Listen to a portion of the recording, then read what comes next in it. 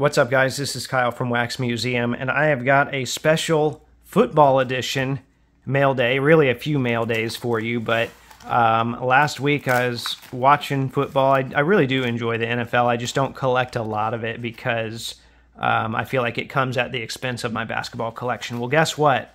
I bought 5 football cards last weekend, and they're all here now, and I thought it would be fun to go ahead and open those up. So let's take a look at what I got. The first 2 are just plain white envelope, standard envelope cards.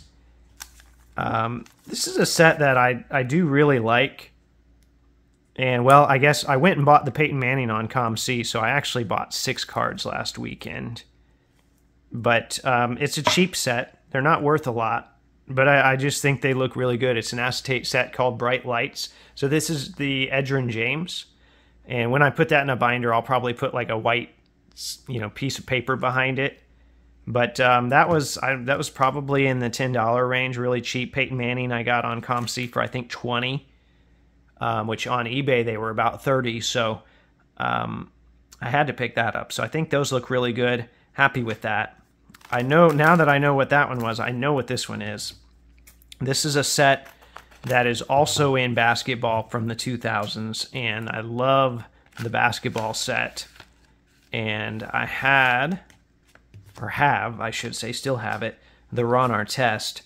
And I've wanted this one from the Colts for a while now, but everyone wants like $65. So this one came up for auction. It had damage noted on it. It said pitting, I think was the term they used on the front, which these are very condition sensitive anyway. So I want to be careful when I take this out.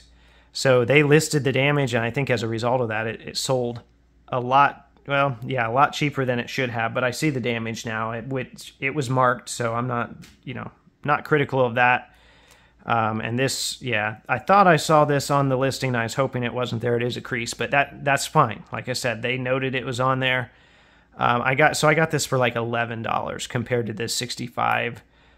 Yeah, it's dinged up, but it'll be a good binder card. And it's one that I can pair with that Artest. So no, not upset about that damage. That damage was expected. Expected damage, as long as I know what I'm buying, I'm fine. I can make those decisions. It's just when I don't know what I'm buying is when I get frustrated. All right, this one, probably should have saved it for last. No, we'll see what it is. Actually, not sure. It's not soccer cards. And I'm sure that's probably not a $15 soccer card, although, you know what? I have no clue. Let's see what the fillers are here. Ronaldo. I don't know who these guys are. I'm not going to pretend that I know who they are. And then Nick Castellanos on the back. Alex Verdugo. All right, here's what I bought it for. It's an Andrew Luck Spectra from 2014, so it had been his 3rd season. And, man, I don't normally like thick cards, which is why I've always stayed away from Spectra. They can't go in the binder, but it's just, it was a really cheap Andrew Luck gold. It was like $14 shipped or something like that. And no, they're not out of 10. These are out of 25. But I've been into Andrew Luck stuff lately. And that would have been from, I think, October is Breast Cancer Awareness. So I can probably game date it by looking at some photos too. So I don't know. Do you put these in your binders? Those of you that are binder people, I haven't got to that point yet. I suppose you could. Let me know. Let me know in the comments what you do. So now, since I bought that one, then of course I go on eBay, and 2014 Spectra football is a lot different than Spectra basketball. So I really didn't even know that this card existed, but I thought, you know what, I've got the gold. I saw this one, and I decided that I wanted to have it as well, if I can get it open here. I think this one I got for less than $20 shipped, so it's another variation. It's the black variation. Now, before I saw this listing, I thought that all of the black variations, like in basketball, I thought it was a 101. But then I saw there were actually several of these listed.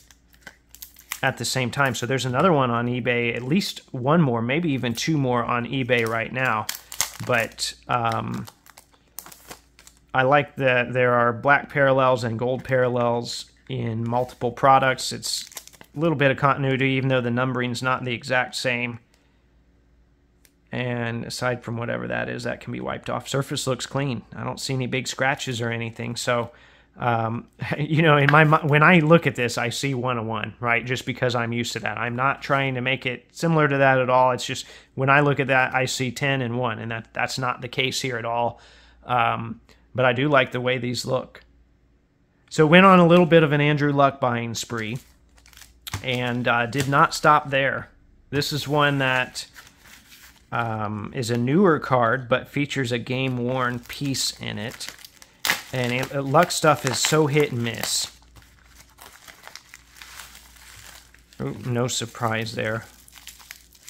Card was visible as we were taking it out. Now the big thing will be that there didn't appear to be any damage on the listing.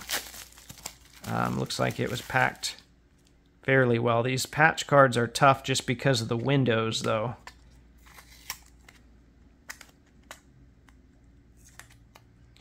Now, if this was player worn, I would have not bid on it, or not bid as much on it. I'm not opposed to having player worn stuff. I do have Luck player worn stuff. But this is, as we'll see in a moment here, we'll look at the back. This is game worn, numbered 2 out of 5. So it's one of those number 2s from the shoulder area. I wish there was some dirt or something where I could kind of game date this. I'm going to do some digging, see what all game worn jerseys I think Panini had. Maybe that'll be a future video, who knows. But enclosed game worn used material is guaranteed by Panini. That's a great looking Andrew Luck patch. I felt like I needed another one for the collection. And I like immaculate stuff. There's a lot of continuity with the things that I pick up. So overall, very happy with that. All right, I'm not going to struggle with that and damage it in the process. So anyway, bought some football cards. You know what? Football will be on again here soon at the house. Might buy some more football cards after that. You know what? I'm having fun with it, though. I'm finding the guys that I liked and the guys that I want to pick up. So there you have it. Maybe I'll buy some Anthony Richardson stuff when he gets more Colt stuff and it's more affordable. In the meantime, remember there are new episodes of the audio podcast that come out every Thursday. And as always, thanks for watching.